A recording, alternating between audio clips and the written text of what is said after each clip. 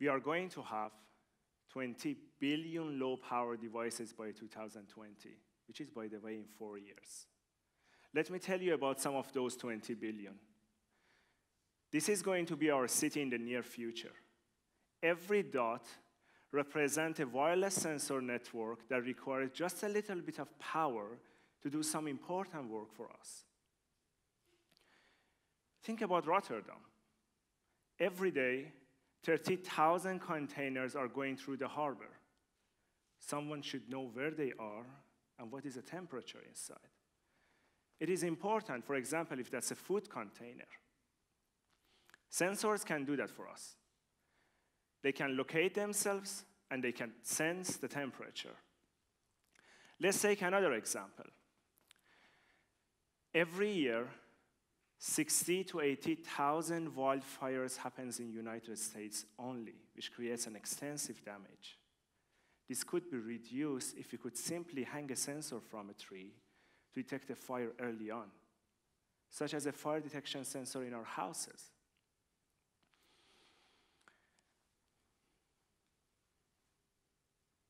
This tiny device in my hand is such a sensor. It requires 3,000 times less power than a mobile phone to do all this work for us. However, all would need batteries.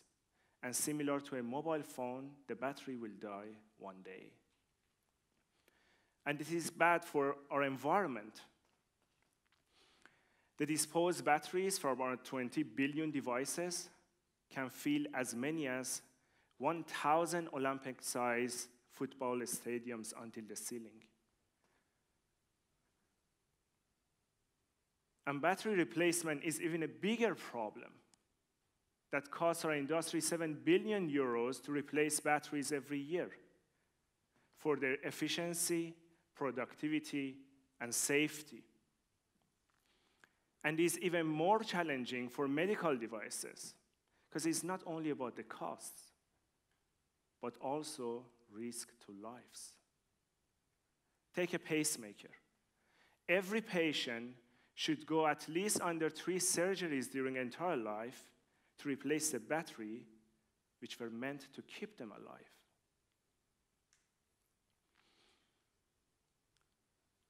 Motion is an essential part of our everyday life. Why not harvest energy from motion to power our devices? You may ask yourself how. We can use motion energy harvesters. They're basically like miniaturized electrical generators. They capture the kinetic energy and transfer it into a useful energy such as electricity. Continuous power is not necessary. Many devices even wouldn't need continuous power.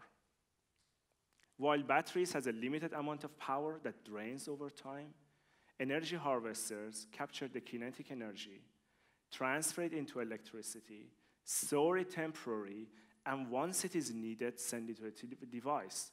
But they could do that for the entire life of a device. You may ask yourself, okay, that sounds great, why we don't see energy harvesters around? The problem is, energy harvesters until now could only work under regular and even motion. However, the real life is neither regular nor even. To give you an example about that, think about watches. Watches are one of the most human inventions towards regularity. Can you imagine to walk as precisely as ticking a clock? Does ships move as precisely as a watch? Does leaves of a tree move as precisely as a watch? Can a heart beat as precisely as a watch? Probably mine already beats faster than yours. And that's why we don't use energy harvesters so far. But we have found a way. We can design energy harvesters, can work under random motion. Think about a light switch. Yesterday's energy harvesters could only work under one motion setting. A light switch has an on and off position. So I'm talking about either on or off. However, a light switch has both positions. I would like to ask you, have you ever tried to place a light switch between on and off position? Maybe when you were a kid? That's almost impossible. But that makes it possible to create energy harvester that can work almost under any motion setting. This way, we can eliminate batteries. We can save 7 billion for our industries. We can avoid production line stop. We can avoid waste of batteries and their environmental problems. We can save lives. And beside that, we can make that possible for those 20 billion devices to come to create a safer and more efficient world.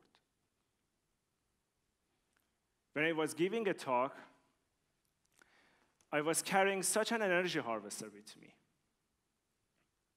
And I'm hoping I have generated enough power to power the sensor that I have shown you early on in my talk.